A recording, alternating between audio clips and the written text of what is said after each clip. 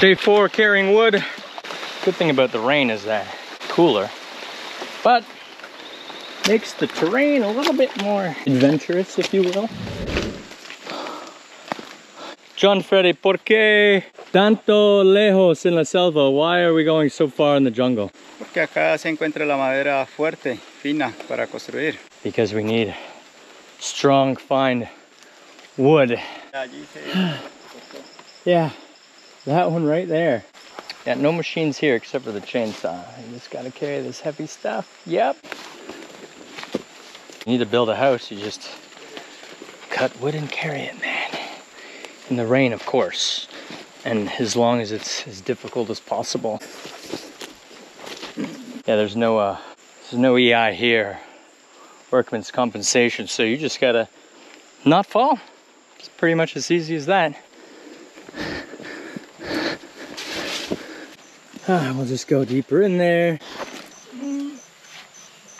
Este es el árbol que es especial para piso, ahumado se llama. This is special for the floor. Carry them from just in there all the way down the mud trail. I don't think anyone in Canada, I don't think I know anyone that would do this, to be honest. I'm barely hanging on, so. See? Okay. Wow. ¿Cuántos pesos para uno? How heavy?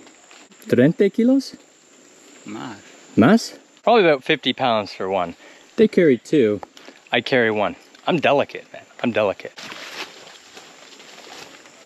1. I'm just doing 1. I got nothing to prove here. Nothing. It's the easy part right here.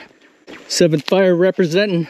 It's where the next training camp's gonna be, so y'all better get ready, eh?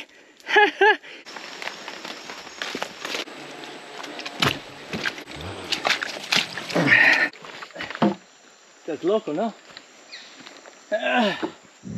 We're at stopping point number 2. We're almost down the hill.